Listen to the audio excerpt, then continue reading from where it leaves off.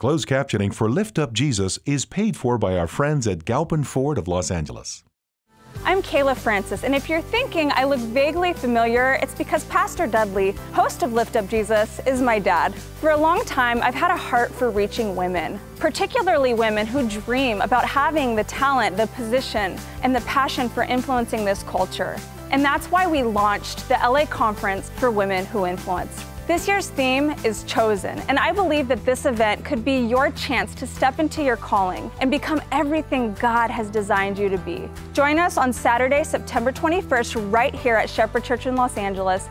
We have an amazing lineup joining me, including Carrie Champion, Crystal Evans-Hurst, Dudley Rutherford, and even an exclusive video interview with Christine Kane. For more information and to register, please visit us online at shepherdchurch.com/influence.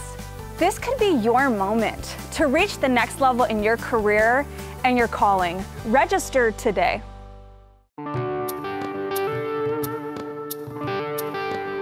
I would not be a good shepherd if I did not mention that we as a church, both men and women, should always stand for life. We should protect life. We should defend life, especially the life of the unborn.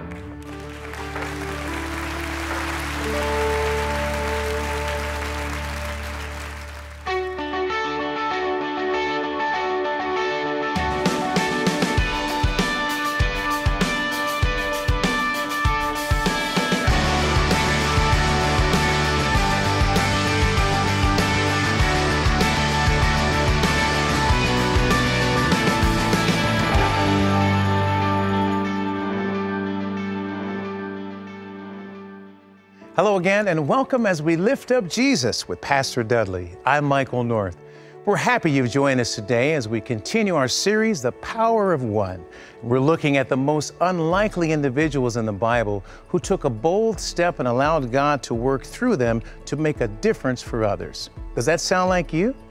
We believe that someone watching this program right now is the next person who could be called by God for a very special purpose. Maybe that purpose could be to help a child in need. This is Foster Care Weekend here at Shepherd Church. As he did with his congregation, Pastor Dudley is encouraging all our viewers today to prayerfully consider becoming a foster parent. Throughout our program today, you will see information on your screen of the many organizations that are dedicated to foster care and placing children into loving homes in the Los Angeles area. Those of you watching nationwide will likely have similar organizations in your city as well. We encourage you to consider connecting with them and help make a difference in one child's life today. We know God will bless you for it. Let's join Pastor Dudley now as he continues with our series, The Power of One.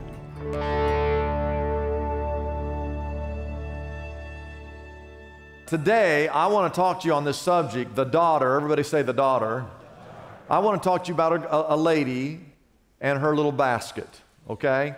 And what we're talking about, we're looking at the Bible at people, just little people that you would never know just looking at them, but God used them to have incredible influence in the world, even in the world today. And we're going to look at one of those amazing stories. But our theme this year is I Love LA. And whenever you see that in our publication or promotion, you always see quotation marks, like it's a quote.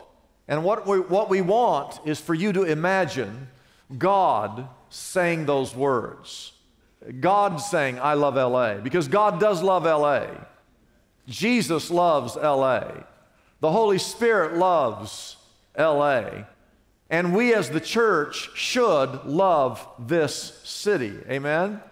So throughout this year, I don't know if you've noticed, we're setting aside certain weekends to highlight specific ways that we as a church can love this city and make a difference in this city. For example, 2 weekends ago, we hosted a concert here called Mi Casa LA, where we raised funds for a homeless shelter here in the San Fernando Valley. There's 2 million people who live in this valley. And we have a large number of homeless people. And the #1 rescue mission in the valley is called Hope of the Valley. led by Ken Kraft. So we hosted this concert here, took up an offering, we raised funds, we sold tacos, and all the proceeds went to Hope of the Valley. 2 weekends ago, this church, we raised $160,000.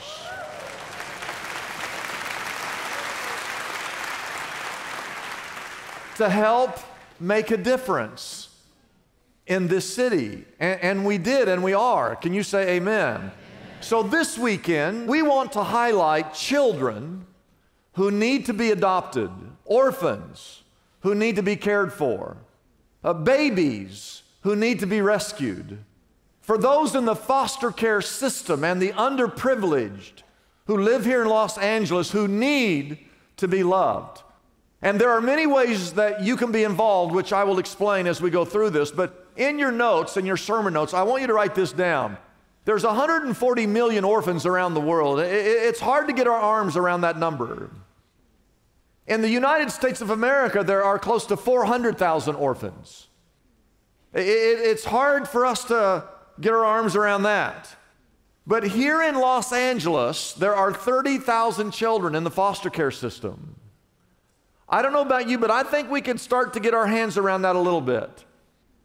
Each and every one of those 30,000 children deserve our best effort and support.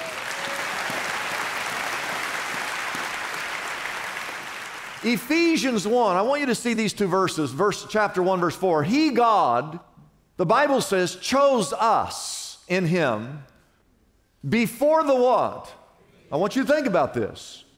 Before God ever created this world, He knew that you would be here and He knew that I would be here. And He chose us before the creation of the world to be holy and blameless in His sight. Verse 5 says that in love, God predestined us to be adopted as His sons through Jesus Christ in accordance with His pleasure and His will. If I had asked you before you walked in here, were you adopted as a child? Most of you would have said no. But after reading verse 5, where it says that God in love predestined us to be adopted as His sons, all of us would raise our hands that are in Jesus Christ, being thankful that God has added us or adopted us into His family. Number one in your notes, and this is the first point, we who belong to Christ, those of us that are saved, if you're here today and you believe in Jesus, we are the rescued, adopted children of God. That is an amazing thought, that every one of us have been adopted by God. In fact, I will say this, that the entire Bible is a book about adoption. This is an adoption book. There's a heavenly Father, God, who looked down upon a bunch of wayward misfits, and God decided to love us unconditionally. And so He adopted us, as wayward as we were. He chose to adopt us and to call us His sons and His daughters. We've all gone here from rags to royalty. None of us are naturally born of God. All of us are adopted. All of us have been rescued. Galatians 1:4 says that Jesus gave Himself for our sins to rescue us. God rescued us here today. We were lost, and God rescued us. Colossians 1:13, for He, God, has rescued us from the dominion of darkness. And the Bible says that He just brought us. We didn't deserve it. He just brought us into the kingdom of the Son that He loves. Galatians 4, verses 4, 5, and 7, God sent His Son to redeem those under the law, that we might receive the full rights of sons. So you're no longer a slave, but a son. And since you are a son, God has made you also an heir. That thought alone would cause me to come down to the front and give my life to God right there, knowing that He wants me to be an heir to His throne. The gospel is all about adoption, and Jesus paid the price for our adoption. He went to the cross to rescue us, and every person here again who is a believer You are the rescued, adopted children of God. Now, my second point is the church. And in case you don't know who the church is, that's you. I just want to make that clear. That the church is, I want you to circle the word is, just circle it. That the church is God's plan. That is God's plan, to rescue the 140 million orphans around the world. God wants the rescued to become the rescuers. He wants the adopted to become the adopters. Over and over again, God tells us in His Word that we as Christians are to care for the orphans. That is God's plan. That is God's strategy. Isaiah 1 verse 17, the Lord says, listen, He said, learn to do what's right. Seek justice. Encourage the oppressed. And defend the cause of the fatherless. Statistics are unbelievable when it comes to children growing up without a father. I think today in the United States of America, we have 17 or 18 million children growing up in fatherless homes. 63% of youth suicides come from fatherless homes. 90% of homeless and runaway children come from fatherless homes. 85% of children who show behavior disorders come from fatherless homes. Now, my children had a father, and all three of them had behavior disorders. I just want you to know that. I'm just saying. 85% of all youths that are incarcerated come from fatherless homes. James tells us in James 1:27 that religion, everybody say religion? Religion that God our Father accepts as pure and faultless is this: our job is to look after orphans and widows in their distress. To whom is God giving these commands? Well, He's giving these commands to the church, to the people of God, to you, to me, to us, to Shepherd Church. God has an incredible amount of love for children, especially children who've been abandoned. Perry Hancock painted this picture. He said on one side, he said, I want you to picture 140 million orphans, if you can just see them. 140 million orphans around the world. And over here, I want you to picture the love of God, the heart of God, the compassion of God. And he said the question is, how are we ever going to reach or explain to 140 million orphans, how are they ever going to know the love of God? And he said the only way that those orphans will ever understand the heart of God and the love of God is, he said, we have to build a bridge. And he said the bridge, and I hope you're paying attention, the bridge is not the government. The bridge is not society. The bridge is not the school system. The bridge is not a new resolution by the president. The bridge is the church. We are the bridge between those orphans and the heart of God. In Los Angeles, there are 30,000 children in the foster care system. Only 58% of those children will graduate from high school. Only 3% of them will graduate from college. And more importantly, most of them will never know the love of God if we, the church, fail to do what God has called us to do. All I'm saying is this: if you have been rescued by God, God desires to use you to rescue others. And if you have been adopted by God, God desires to use you to help reach others who need to be adopted.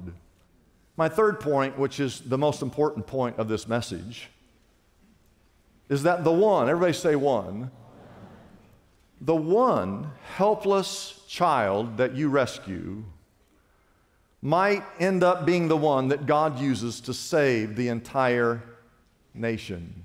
You don't know that the one child you help reach, help rescue, becomes the Savior of the entire nation. I want to read to you Exodus chapter 2, but before I read this, I want to give you the context, and everybody say context, because if you don't understand the context, you might not really get the point of Exodus chapter 2. The context is that the nation of Israel have been enslaved in Egypt. for 400 years. That's a long time to be a slave. In Exodus chapter 1, the Bible says that Israel was fruitful and multiplied, even though they were in bondage, and the Bible uses these words, they had become exceedingly numerous. And the king of Egypt, the great Pharaoh, he was afraid. He thought that the Hebrews would take over his country. And so he forces the Jewish people into hard and oppressive labor.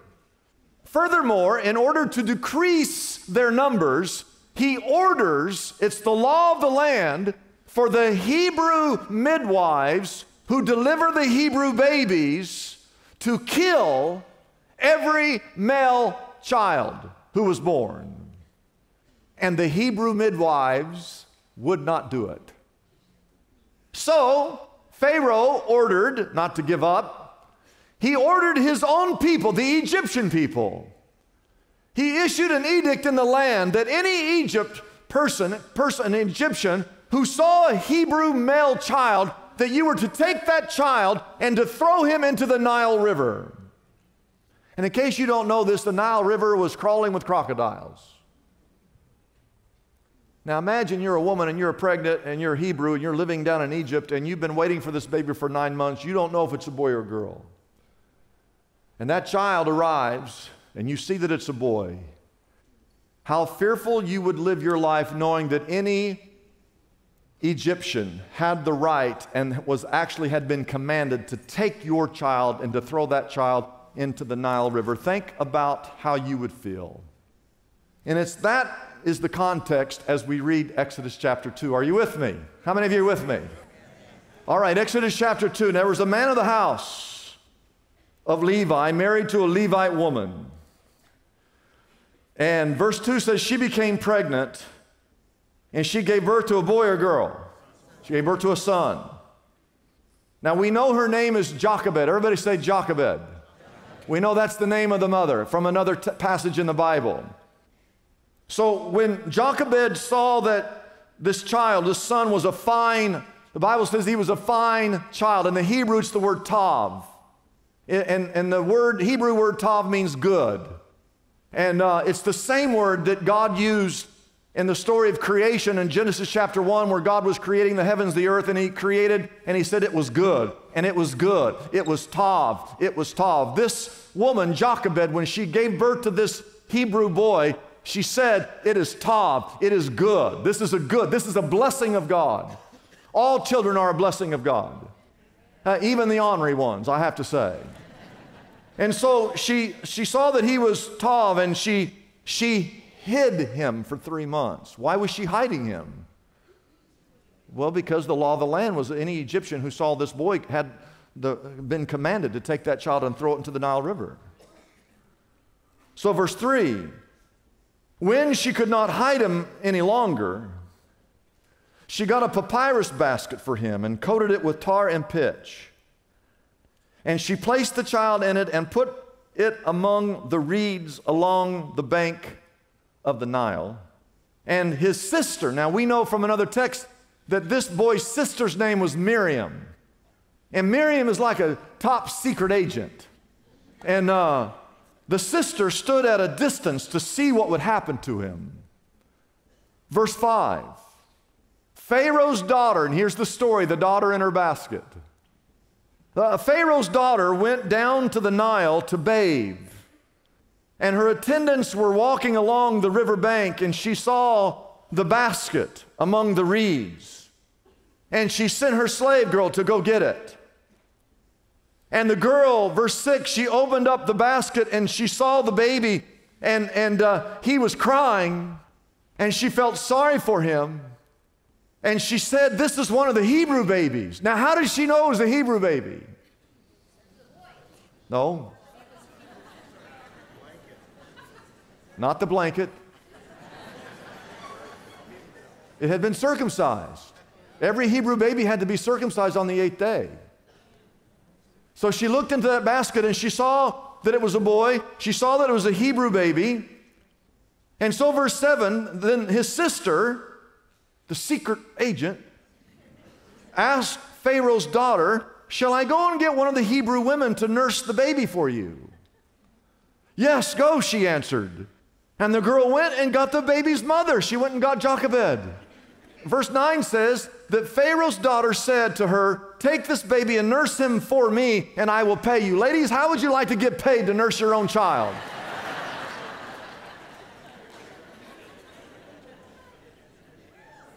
And verse 10 says, when the child grew older, she took him to Pharaoh's daughter, and he became her son, and she named him Moses, saying, I drew him out of the water. Now Moses, if you don't know the story, in Exodus chapter 12, becomes the deliverer of the nation of Israel. When he is 80 years old, he leads close to 2 million Hebrews out of Egypt, out of slavery. He who was delivered becomes the deliverer. He who was rescued becomes the rescuer. So the moral of the story is quite obvious. These women, these Hebrew midwives who refused to kill the male babies, and Jochebed, Moses' mother, and Miriam, Moses' sister, and even Pharaoh's daughter, all of them defied the king's edict to rescue one baby, one child. And that one child, 80 years later, as a senior citizen, becomes the one that God uses to set free, after 400 years of slavery, the nation of Israel.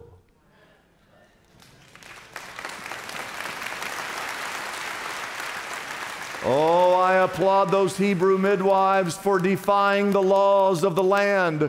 I applaud Jochebed doing whatever it took to save her baby from Pharaoh's evil plot. I applaud Sister Miriam, who valiantly braved and risked her own life to save the life of her baby brother Moses. And I applaud even Pharaoh's daughter, who stood up against the laws and the commands of her own earthly father to save a baby of a different nationality than hers.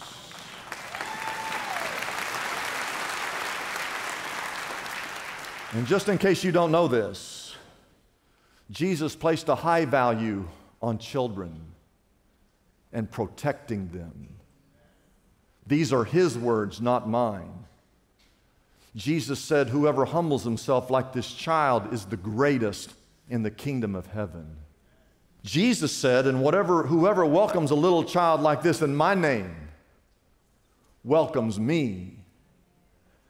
And Jesus said, if anyone, I don't care who you are, if anyone causes one of these little ones who believe in me to sin, why, it would be better for him to have a large millstone hung around his neck and to be drowned into the depths of the sea. Oh, Jesus and God placed incredible value on the lives of children, and no person, I'll say no person, no man, no woman, no king, no president, no pastor, no doctor, no coach, no teacher, no person ever has the right to hurt a child.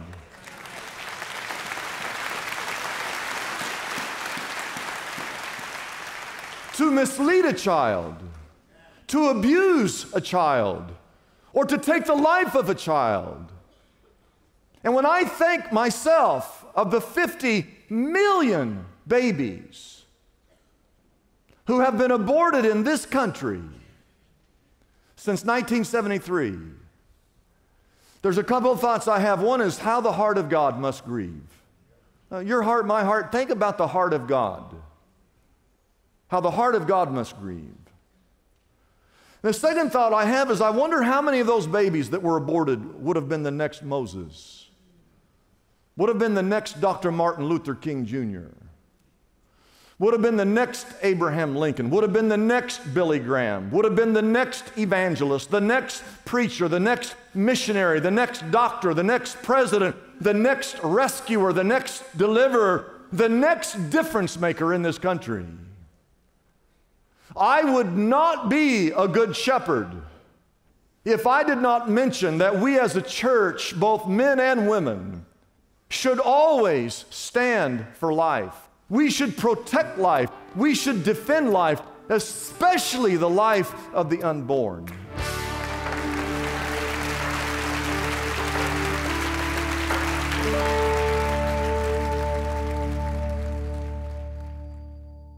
Thank you for being with us today, and we encourage you to join us again next week as Pastor Dudley continues his message, The Daughter and Her Basket.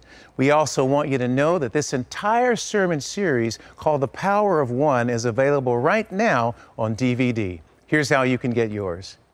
In today's distracted and networked world, we often forget the power of a single person. But with God, all things are possible, including one person's victory over any obstacle in your way. What's the challenge you're facing? What situation looks hopeless to you right now? Or do you feel alone? For the first time ever, the Lift Up Jesus team has compiled 8 powerful teachings from Pastor Dudley Rutherford on the power of one. We've brought this once-in-a-lifetime package together in a CD or DVD, as well as small group resources you can share with your Bible study or small group. For the gift of only $75 or more to help us continue sharing this life-changing message with the world, we'll ship your copy of The Power of One today. Each of us has the potential to influence and affect change in the hearts and lives of others when we're willing to be used by God. Call, write, or go online and order your copy today. I'm Kayla Francis, and if you're thinking I look vaguely familiar, it's because Pastor Dudley, host of Lift Up Jesus, is my dad. For a long time, I've had a heart for reaching women, particularly women who dream about having the talent, the position, and the passion for influencing this culture. And that's why we launched the LA Conference for Women Who Influence. This year's theme is Chosen, and I believe that this event could be your chance to step into your calling and become everything God has designed you to be. Join us on Saturday, September 21st, right here at Shepherd Church in Los Angeles. We have an amazing lineup joining me, including Carrie Champion, Crystal Evans-Hurst, Dudley Rutherford, and even an exclusive video interview with Christine Kane. For more information and to register, please visit us online at shepherdchurch.com/influence. This could be your moment to reach the next level in your career and your calling. Register today. Join us every week for another life-changing message from Pastor Dudley. You can visit us anytime on our website and discover the many resources available there to help you with your daily Christian walk. And while you're there, please consider partnering with us to help support this ministry. Pastor Dudley has a burden to reach the entire world with the gospel of Jesus Christ. And we can only do that with your financial help. You can also connect daily with Pastor Dudley through many forms of social media. We thank you for being a part of this ministry and invite you to join us again next week at this same time. Remember, wherever you are and whatever you're doing, don't forget to always lift up Jesus.